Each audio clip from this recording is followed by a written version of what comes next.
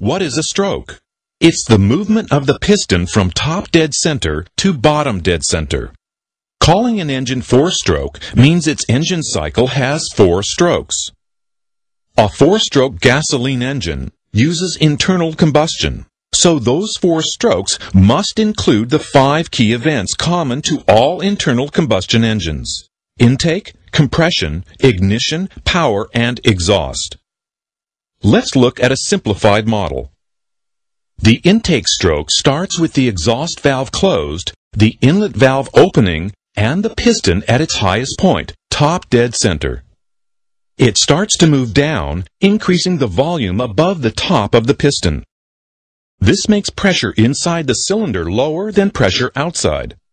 This higher outside air pressure forces air-fuel mixture into the cylinder. The piston reaches bottom dead center, the inlet valve closes, and the intake stroke ends. Both valves stay closed as the piston leaves bottom dead center.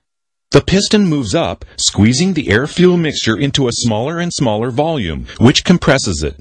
That makes its temperature rise, and that makes combustion easier. Just before the piston reaches top dead center, the next key event occurs: ignition.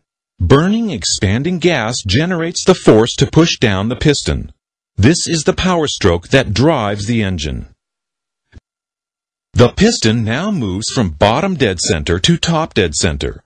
The exhaust valve opens, and the piston pushes out the leftover gases. Let's look at the cycle operating. Intake takes in air-fuel mixture. Compression squeezes the air-fuel mixture into a smaller and smaller volume.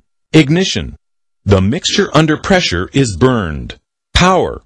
Burning expanding gases push the piston down, creating a power stroke that turns the crankshaft. Exhaust. The piston moves upward, forcing burned gases from the chamber.